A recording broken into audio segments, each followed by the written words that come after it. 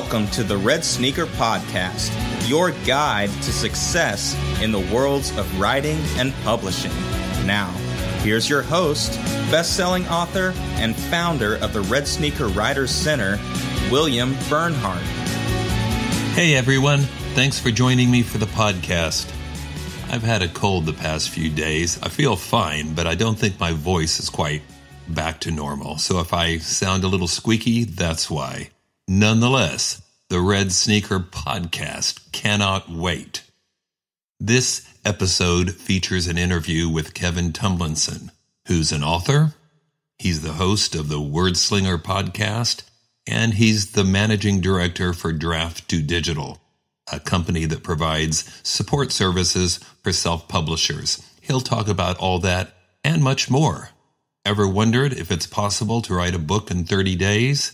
He's written a book on the subject. Wondered whether you should venture into the world of self-publishing on your own or seek out help? He's got some answers there as well. But first, the news. My first news item concerns Draft2Digital. The company we'll be talking about more in the interview. I was at the Novelist Inc. convention in Florida a few weeks ago where this interview was conducted. And Draft2Digital announced they are expanding their business. In the past, they provided support to self-publishers venturing into the world of eBooks. But now they're going to expand that business into the world of print. In other words, they're going to help people generate print books as well. They're also going to expand into the shared world field of writing. Both of these seem well-timed to fill gaps that Amazon has created. As I've mentioned before, Amazon has decided to shutter CreateSpace, or perhaps more accurately, merge it with KDP, Kindle Direct Publishing. So no one's really sure what impact that's going to have on their ability to generate print editions. At any rate, Draft2Digital is going to provide that service to their customers. Some while ago, Amazon closed their Kindle Worlds function or feature, which was their shared world avenue, places where people could join and write works in universes created by other writers. Draft2Digital is going to venture into that field as well, starting with worlds that were in the Amazon program and then perhaps venturing to new ones as well. Now, full disclosure up front, I actually use Draft2Digital. My wife and I both use them because we have a couple of publishing lines, not for our own books, but for other people's books. Usually, books we really like, authors we really like, people we're trying to give a leg up. And I've found Draft2Digital to be invaluable. Basically, they do all the stuff I don't want to do or is too time-consuming to do and charge nothing up front. All they take is 10% of the profits, whatever they may be. So, for giving up less than you used to give in traditional publishing to your agent, you gain an enormous amount of time, which allows me to write more books. So for me, it's a good deal. But I just wanted to say up front, this is a company I know well. I've used them. They exhibited at our writers' conference this year, and I'm hoping they'll be back next year. So I am not impartial on this subject. Nonetheless, I think plussing their already terrific business by adding support for print books is a great addition. A couple of other news items I want to mention. First, with regard to Amazon, I talked last time about Amazon's brick-and-mortar bookstores. Basically, they have three models for bookstores at this point. They've got the pop-up stores, the little ones that you see in airports or sometimes in Whole Foods grocery stores. They've got the larger, more Barnes & Noble-like stores.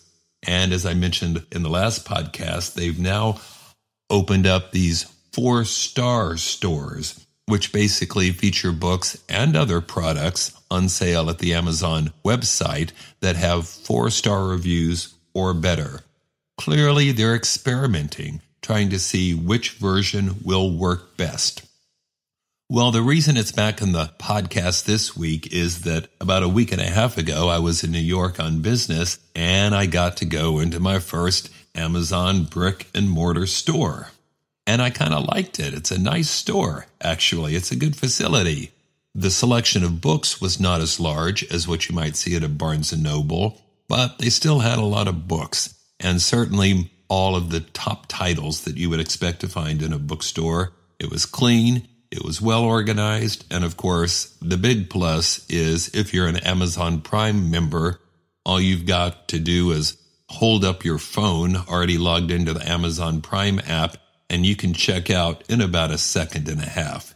It's a nice bonus for Amazon Prime members. And I suspect that that's part of the reason these stores exist. I mean, some people have wondered, why does Amazon even want to do brick and mortar stores? They already dominate the online business. Even a successful chain of bookstores could only add so much to their bottom line. What is the point? I suspect to some extent it is just an enhancement, maybe I shouldn't say just, but it is an enhancement of the online bookstore. It's very visible, particularly in places like the bookstore I visited near Times Square in New York City, and it enhances the business. You know, it gives people a chance to see the books and then buy them on Amazon. And perhaps to some extent, their incursion in the world of brick and mortar is designed to forestall other people from doing the same thing. But basically, I see it as just one of many enhancements to their online business. Amazon is always experimenting, and now they're experimenting with physical bookstores. And judging by the number of people I saw in that store, and it wasn't even rush hour, and yet it was packed. So judging from that, it's an early success. And of course, most importantly, it had a coffee shop. Because, of course, in the 21st century, you cannot have a bookstore without a coffee house. One last news item relating to that other brick-and-mortar bookstore chain, Barnes & Noble. You may recall in a previous podcast, I predicted the possibility of Barnes & Noble being purchased by some outside entity. Turns out, I may have been right. Barnes & Noble formally announced last week that it has set up a, quote, formal review process to evaluate strategic alternatives for the company, end quote, because they've received multiple expressions of interest in buying the company from various sources, but the one that looks most possible or most promising is the one I mentioned in a previous podcast, Schottenfeld Management Corp. Remember, I noted that they had quietly increased their holding in Barnes & Noble stock, despite the fact that the stock seems to be losing value. There are several possible explanations for that, but one of the best is that they're thinking about taking over the company. To me, this creates a whole new ballpark. Barnes & Noble, with a new owner and new management that actually has a plan or making this company a financial success, well, that changes everything. That could change what kind of books you want to write and what kind of physical media you want to follow for selling them. It's an important thing to follow. And of course, I'll continue to follow it in following podcasts. But the most important thing for me to remind you of now is, I told you so.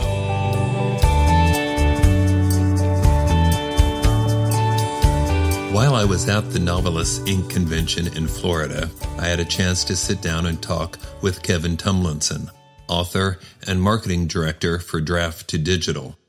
The irony is, I had just seen Kevin a few weeks before at our own writers' conference in Oklahoma City, where he spoke on several panels, and Draft to Digital was a sponsor and exhibitor. But we were both too busy to do much other than the conference there, so we finally got a chance to sit down and talk in Florida. Kevin is a terrific guy who is host of the Wordslinger podcast and director of marketing for Draft to Digital, so there's really no aspect of this business he doesn't know a lot about. I suspect this interview could have gone on 3 times longer than it actually did. So don't be surprised if I have Kevin back on this podcast at some later time. Anyway, here's Kevin. Kevin, thanks for being on the podcast. Yeah, I'm glad to be here. Okay. What is the best piece of advice you would offer somebody who wants to write? So the standard advice I give is write and publish, because a lot of times people will write for months and years and leave those things in a folder somewhere on their hard drive and never actually get around to putting them out there. So if you're wanting a career in publishing these days, the best thing is to jump right into it, get going.